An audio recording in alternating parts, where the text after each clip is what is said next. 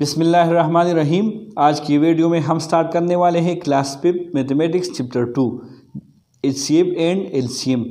हम एक्सरसाइज की तरफ चलते हैं। क्वेश्चन नंबर 1 है, if the HCF of to number is 1 then the numbers are.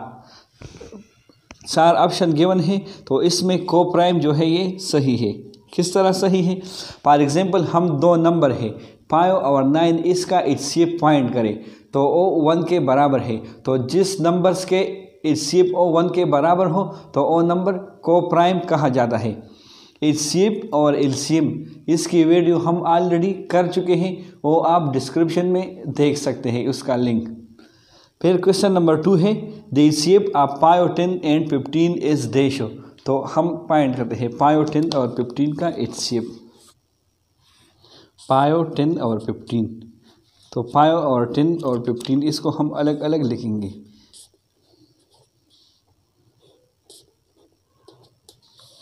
तो ये 5 पे होता है 5 इंटू 1 से, फिर 1 इंटू 1 से। इसी तरह ये 2 पे होता है 2 इंटू 5 से, फिर 5 इंटू 1 से। इसी तरह ये 3 पे होता है 3 इंटू 5 से, फिर 5 इंटू 1 से। तो अब तीनों को हम अलग अलग लिखेंगे। 5 हमारे पास इक्वल है 5 मल्टीप्लाई 1 के, फिर 10 हमारे पास इक्वल है 2 मल्टीप्लाई 5 के। इसी तरह 15 हमारे पास इक्वल है 3 मल्टीप्लाई 5 के। अब इसमें हम कॉमन देखेंगे, यानी सेम। तो इसमें 5 जो है ये कॉमन है, तो कॉमन से हम 1 लेंगे, तो इसका एचसीएफ क्या हुआ 5। तो 5 जो है ये सही है। फिर क्वेश्चन नंबर 3 है, the numbers which is divisible by A number other than itself and 1 is called dash. तो इसमें कंपोजिट जो है वो सही है। कंपोजिट से मुराद वो नंबर है जो 1 और अपने आप के अलावा दूसरे नंबर पे भी डिवाइड होता है। फॉर एग्जांपल 9 को हम लेते हैं, तो 9 जो है ये 3 पे डिवाइड होता है। 3 इंटू 3 से हमारे पास आता है 9। तो 9 जो है ये कंपोजिट नंबर है। कंपोजिट का उलट जो है वो प्राइम है। तो प्राइम नंबर सिर्फ 1 पे डिवाइड होता है और अपने आप पे। फॉर एग्जांपल 5 को हम ले लें, तो 5 सिर्फ 1 पे डिवाइड होता है और 5 पे। तो 5 प्राइम है, और अदर देन जो प्राइम हो इसको कंपोजिट कहा जाता है। फिर क्वेश्चन नंबर 4 जो है, 428 इज़ डिविजिबल बाई डैश। तो 428 को अगर आप देखें तो ये 4 पे डिवाइड होता है 428। इसी तरह 4 इंटू 1 से, इसी तरह 4 इंटू 7 से। यहाँ पे 2 नंबर है तो 107 आएगा। तो इसमें 4 जो है ये सही है। फिर क्वेश्चन नंबर 5, क्वेश्चन नंबर 5 है, ए number is divisible by 2 and 3 is also divisible by dash.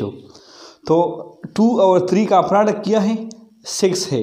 तो जो नंबर 2 पे डिवाइड होता है और जो नंबर 3 पे भी डिवाइड होता है, यानी ओ नंबर जो 2 और 3 दोनों पे डिवाइड होता है, तो ओ नंबर 6 पे भी डिवाइड होगा।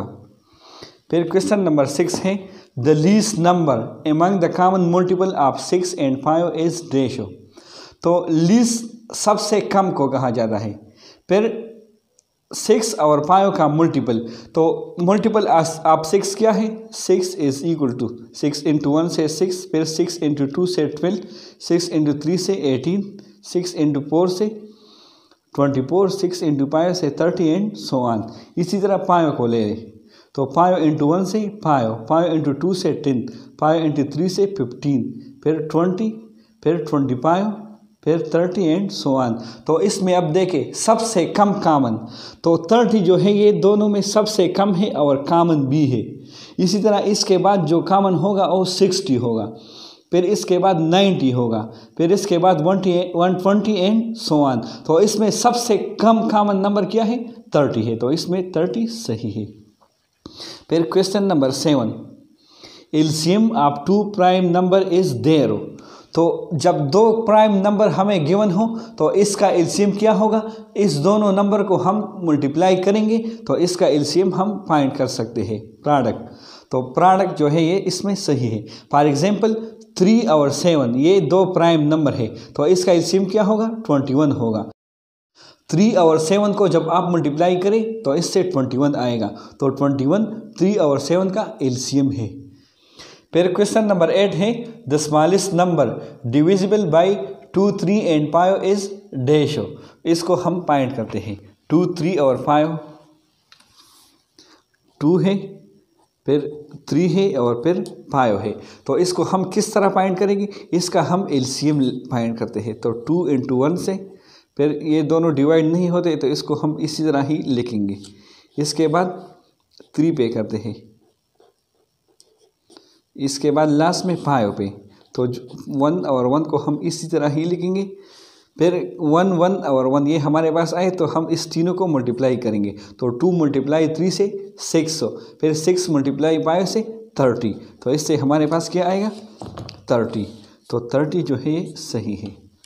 क्वेश्चन नंबर 9 है find the shape of 22, 33 and 55। अब हम 22, 33 और 55 का शेप फाइंड करेंगे। तो इस शेप का आसान तरीकाकार बाय डिवीजन मेथड है। तो हम बाय डिवीजन मेथड फाइंड करते हैं। तो कौन से नंबर है? 22, फिर 33 है और फिर 55। सबसे पहले हम 33 लेते हैं, इसको हम 22 पे डिवाइड करते हैं। तो 22 × 1 से 22, तो माइनस करते हैं अब तो 11 आता है। अब 22 को हम यहाँ पे लाते हैं, फिर 11 × 2 से 22। तो इस दोनों का शेप क्या है? 11, और इसमें क्या बचा है? 55। तो अब हम 55 को डिवाइड करेंगे 11 पे। तो 11 × 5 से 55। तो हमारे पास जो आखिरी डिवाइजर बचा वो शेप है। तो शेप क्या है? 11 है। तो क्वेश्चन नंबर 9 में हमारे पास क्या आता है? तो क्वेश्चन नंबर 9 में 11 जो है ये सही है। क्वेश्चन नंबर 10 है what are the longest equal pieces into which 3 ropes of 42 metre, 48 metre and 54 metre length can be cut off. जब इस तरह का क्वेश्चन आए जिसमें कट जो है वो यूज़ हो और नंबर्स गिवन हो, तो इसमें हम शेप फाइंड करेंगे। तो बिल्कुल वही तरीका है, इसका शेप फाइंड करें तो इसका आंसर क्या आएगा? 600। फिर question number 11 find the greatest number that can divide exactly 30, 45 and 60। अब 30, 45 और 60 और कौन सा नंबर है जो इसको डिवाइड करे? तो इसका अगर हम शेप फाइंड करें तो वही नंबर होगा। तो इसका शेप क्या है? 15 है। तो 15 इसमें सही है। फिर question number 12 find the maximum capacity of the part that can measure milk of 24 litre, 36 litre and 48 litre exactly. तो इस क्वेश्चन में भी हम शेप फाइंड करेंगे। तो तीनों नंबर का शेप फाइंड करें तो इससे 12 आएगा। फिर question number 13 find the LCM of 15, 25 and 45। तो अब इसका हम एलसीएम फाइंड करते हैं। अब 15, 25 और 45 का हम एलसीएम फाइंड करते हैं। तो इसको हम इस तरह लिखेंगे। अब इसमें एक नंबर भी अगर 2 पे डिवाइड होता है तो हम करेंगे, लेकिन तीनों में एक ऐसा नंबर नहीं है जो 2 पे डिवाइड हो। अब 3 पे होता है, 15 होता है, तो 3 × 5 से 15। 25 3 पे नहीं होता तो इसको हम इस तरह ही लिखेंगे। फिर 45 जो है ये होता है 3 × 15 से आता है। अगेन 3 पे अगर एक नंबर भी होता है तो हम करेंगे, तो 15 होता है। जो नहीं होता इसको हम इसी तरह ही लिखेंगे। अब 5 पे होता है 5 × 1 से, फिर 5 × 5 से, फिर 5 × 1 से। अगेन 5 पे होता है। जब आखिर में 1 आए तो फिर हम सारे नंबर को मल्टीप्लाई करेंगे। तो 3 × 3 से 9, 9 × 5 से 45, 45 × 5 से 45 मल्टीप्लाई 5, तो 5 × 5 से 25, फिर 2, 5 × 4 से 20 + 2 से 22। तो तीनों का शेप क्या है? 225। तो ये इसमें सही है। फिर question number 14 find the capacity of smallest gallon that can be filled completely by the gallons measuring 2, 3 and 4 litres. जब इस तरह का एग्जाम्पल आए जिसमें ये वर्ड्स आए स्मॉलेस्ट, तो इसका हम एलसीएम फाइंड करेंगे। तो एलसीएम तीनों का क्या आता है? 12, तो इसमें 12 जो है ये सही है। फिर question number 15, find the least number of टॉपीज which can be exactly divided among 5, 10 and 15 children.